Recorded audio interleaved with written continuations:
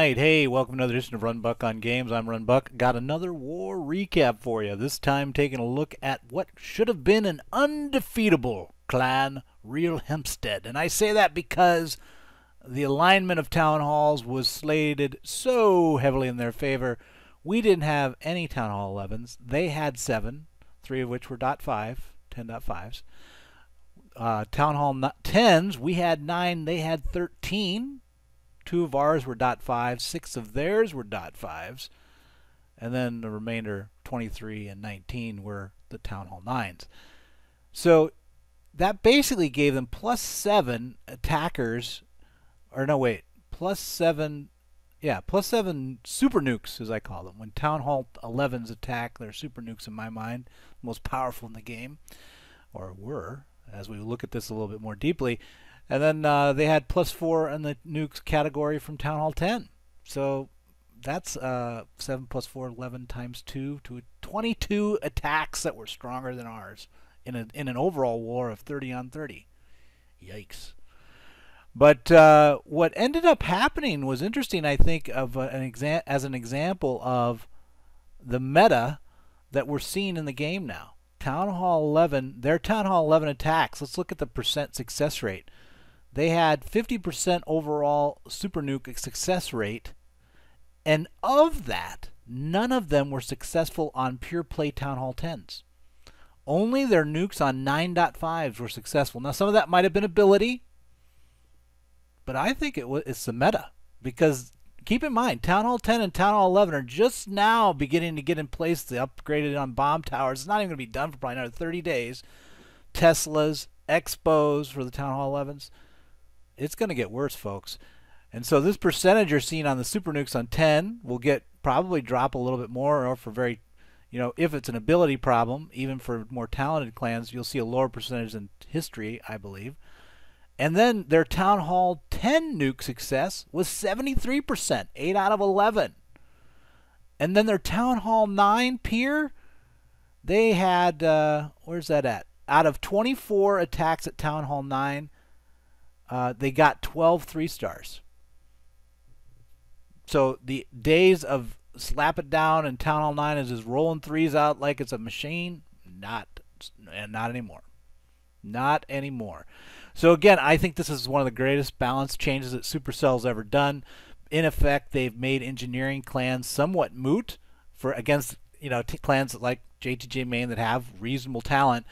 It's really not much of an advantage anymore. It might be a disadvantage. But if you have a lot of talented players in your engineering clan, then it's really, you're just basically engineering against engineer, and why would you engineer then at all? But anyway, let's take a look. I digress for a little while, but they told us after the war that it was their B team, so I felt I had to clarify. Oh, and the other thing that they said was that great job by our Town Hall 9, but our Town Hall 10s were meh. I was like, seriously? Our Town Hall 10s had where's that stat? We had one Town Hall 10 actually 3 peer attacks on Town Hall 10, and one was a hit up from Town Hall 9 into Town Hall 11. So I thought our Town Hall 10s and 11s did pretty well. And let's take a look at it. I'll show you one of them. So first off, reload the game. While we're doing that, I'll fire up Epic Pen here, because we can't go anywhere without Epic Pen, and we're good. Alright, so we'll go here to the war log. Whoops, wrong war. Oh my god. Here we go. I'm going to have to record all this over. I'm not going to do it. Too much time. Too much time. Alright, so here we go. We had a few attacks, a lot of voting. 7 attacks were nominated. But the one we'll start with is actually the hit up that I talked about. Check was able to 2-star, 71%, so a good percentage as well. And he's a Town Hall 9 on their number 2 Town Hall 11. So let's go ahead and take a look at that to start. See what we see. We'll go 4 times speed to begin with. Kind of get a sense for the attack. And granted, anytime you're doing a hit up, he's just trying to get the percentage and then drive in. And this kind of highlights a point we've been telling our clanmates. It's like, really, Town Hall 11 and Town Hall 10 should no longer be running anti-3 bases, because the defenses now are so strong at Town Hall 10 and 11 that an anti-2 base can hold off an anti-3. It used to be the anti-2 bases were weaker to sustain pushes by, you know, like healers or other type attacks, where, or like a mass miner, because the defenses were so spread you didn't have a concentrated amount of DPS to take out the force. But now I'm thinking you don't need to have these, and you're basically, you no longer have to give away a 2-star on a hit up, which you see here. And then what was interesting as well is what made this hit up even better was that 2 of our Town Hall 10s tried to beat the percentage that Check got. Couldn't do it. So it looks simple. Let's look at it one more time. I mean, he's basically nibbling. I mean, the nibbling you can pre-plan out. You can get down detail and say, all right, there's no air defense here, so I'm going to use minions, which he did. And then he goes up top, does the same thing. The edge cleaning is, you can be well thought out. But the drive timing is, I think, where his percentage was a little different and how he got it to flow. Now, some of that's luck by the fact that I think his bowlers, by swinging wide, gave him a little bit more over here, right? And then he got that final tower. But either way, great attack by Jek 1, Jek 2, as I like to say. Something I don't think we'll be seeing much of once the bases catch up with the new meta. You will no longer see any of these edge exposed town halls. You will have very difficult to reach town halls in the core, trying to use moats and other things to try to stop them. So I think hit ups will become very rare. The next hit we want to take a look at was actually RedAce on their number 8. He got a 3-star. It was a 6 hit on this base. Town Hall 9 versus a Town Hall 9.5. Let's see here. So a little bit of a hit up, actually, right? There he is. A little bit of a hit up. Got a little bit more defenses. As you can see here, he's got a Town Hall 10, so, but no Infernos. It doesn't have the second Expo. It does have the bomb tower, but you could have that at 9. So yeah, and his heroes were kind of more like maxed. So it really feels like a Town Hall 9. He might have some extra bombs. We'll have to see as we watch the play out. But what Ace ends up doing is just basically a 2-go whiz with the clear and the clutter, and then he drives in with a mass Valk followed by a Royals bowler push, and then had wizards on the cleanup, and it really worked out for him. Now some of this was luck. I mean, this Tesla being buried and then that guy coming back around, those are things that you can't really anticipate, but it ended up flowing pretty nicely for him. But you know, 6th attack again. The meta on Town Hall 10 and Town Hall 11 and Town Hall 9 just so well tweaked by Supercell. We are going to see a lot of wars where Town Hall 9 is once again in play, that there's actually open bases. And I might take a look. Were there any open bases on our side? Just for funsies. I did not do this before the pre-recording to see, but let's take a look. I don't remember. So this is where our Town Hall 9 start, number 8. Wait, this is our side. Yeah, wait, that's right. And so, nope. They did 3 opens. So they had 3 opens, even though of their Town Hall 10 nukes, I didn't mention this, their Town Hall 10 nukes of 73%, 8 of 11, they never did with their Town Hall 10s a peer attack. None of their Town Hall 10 attacks, of which they had 13, including their 9.5s, none were used to hit peer. Wow, right? Or maybe more accurately, none were used to hit peer that actually ended up being the scoring hit. So man, this is a great example, I think, this war. That's why I'm kind of belaboring the point. Not so much to beat on real Hempstead, but to rather say this is a huge example of how the balancing changes, which are now just beginning to come out. I mean, it's going to get worse.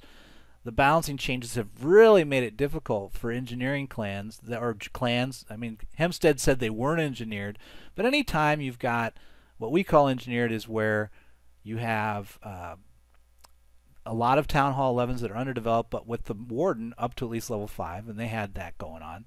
And then you have a lot of anytime you have a lot of .5 bases in your clan, which they had. What did they have? 9 total .5s versus our 2. So once you start pushing those ratios really high, you're really kind of skewing how the matchmaking system's going to find stuff for you. But enough of that. Let's look at our final 3rd attack. Who is that? Let's take a look at Amagnus. People were excited about Amagnus' hit on his peer. It was a 9-5 on a 9-5. People were excited in that there was some fluke timing or switching that went on. I don't know if Amagnus would claim to have, here it is, I think, the one they liked. Yep, 11. I don't know if Amagnus will claim to have planned this out, but watch the movement of the healers. What I think is going to happen is something we used to see. I'll do it 4 times speed again. So the healers start with the queen, and this used to be done actually at Town Hall 11 with the Infernos, is you would plan on the queen dying at a certain point and timing the movement of the second phase and their pathing such that they pass by the queen at that time when she dies, and then they switch over. Watch it not even do this switch over, but that's what the notes said. They said that the queen actually swapped out. Now, it looks like all the healers are going to die. What are they talking about? Okay, I have no idea. Maybe I'm not looking at the right one. Amagnus on 11. No? Who knows? Who knows? I don't know what they're talking about. So we'll just say, Amagnus, great job then. Makes me feel sad now. I thought it was a healer switch and I didn't get it. So now I'm gonna have to look at it again and see. So he really doesn't again have much of anything. It's at Town Hall 10. He's got the 2 bows. I don't even see the bomb tower floating around. Pretty basic open with some healer wizards making the cuts, and he looks a lot like RedAce's attack when you actually look at it. You know, the Valk action with the Royal Bowler push, and then his queen and bowler strangely pushed out instead of in, and then he has a hog snipe, which is actually different than RedAce's, to clear the backside. So really it was a whiz cut Valk Royal Bowler push to kind of get half the base, maybe half the base, and then they came back on the backside with a hog action. So good attack from Amagnus. Bonus round. Maybe we'll do a couple of bonus rounds because I had some that they were all debating which one was better. Batman said that people should be looking at this attack here. Number 24 seems to be, in Batman's opinion, the healer P.E.K.K.A. meta. It seems to be an emerging meta for Town Hall 9. So let's take a gander at this. It's Ellen, new member of JTJ, or new relatively, versus some of the guys like me that have been around forever. But here we go. So it's a queen walk. Maybe this was the one they were talking about where the switch occurred. I'm just going to keep hoping at some point it happens. And there it is. Okay, that's the one they were talking about. So, and I don't know, as you look at this attack style, if that transfer of healers is critical. I doubt it.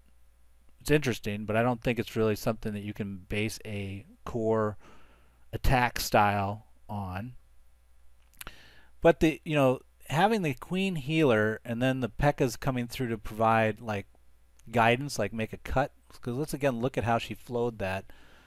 The base itself is kind of also prone to a P.E.K.K.A. movement because P.E.K.K.As like bases that are open where they can walk. What you don't want is P.E.K.K.As locking up on a wall and then they're stuck there. If they can just move from building to building and really lay down their heavy damage, their single shot damage, they'll clear these channels really fast. Sorry, let's move this quicker. And so at this point, what do we got? We got a minor cut on the right and a major cut. Right, so the queen walk has handled this. And I'm surprised that they didn't lose the P.E.K.K.As to the right. But, what Ellen did there that was really nice is instead of placing on here, she placed here. And so the P.E.K.K.As went like this. So very small difference in tile placement, 2 tiles to the right here. Enabled the flow of the P.E.K.K.As to move where she wanted. What she didn't want is to kind of have them swing here. She wants them to dive with the queen, I'm assuming. Let's keep going. I'll clear off that arrow. And there they go into the mid, right, together, like a happy family. And then they dive together. Or maybe that is a strategy, like they bring the queen to the P.E.K.K.As, and then the P.E.K.K.As, because they're going to be in front of the queen, right, ranging, P.E.K.K.As are hitting the buildings right at the building, queen's 5 tiles back, automatically the healers are going to swap into the P.E.K.K.As because they're the ones taking damage.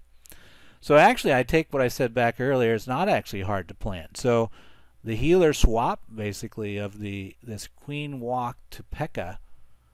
is pretty good when you think about it.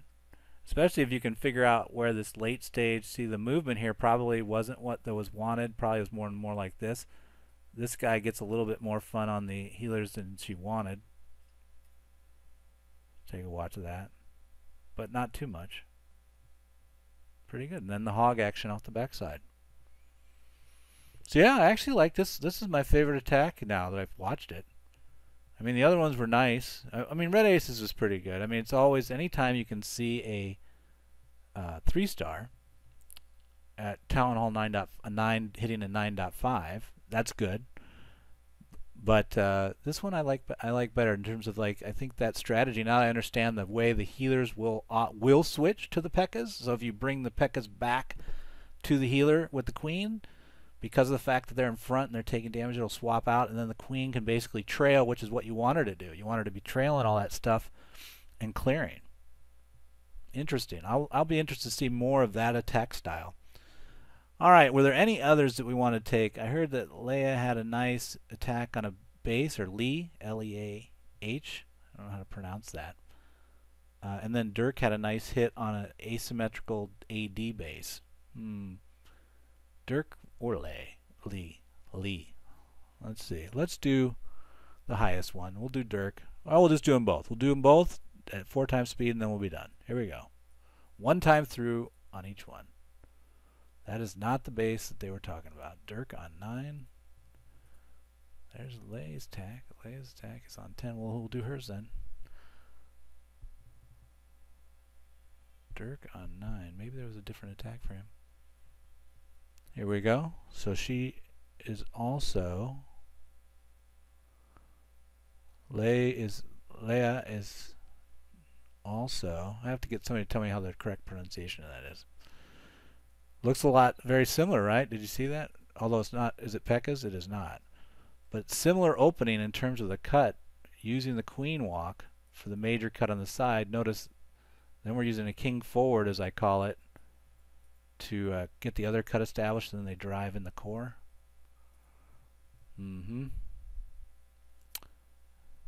Healers died. Probably didn't want that to happen. Although you would have expected it, because that walk would move around, and as you move, the queen would be like this. The healers would be trailing. As he turns in, the healers will cut the corner and then in range. So it could have been anticipated that you were going to lose your healers, and maybe there would have been something better to do with that. Dive a little earlier at the ADs, I think. But it worked, so let us not judge.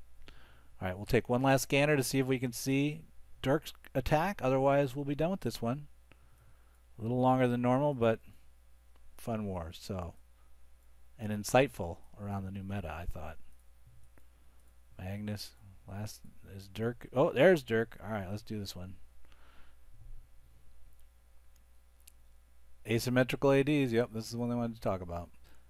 So how does he take advantage of? Of course, we're going to hit into that area. Probably it's going to be a 4Q. No, it's not. It's going to be a jump.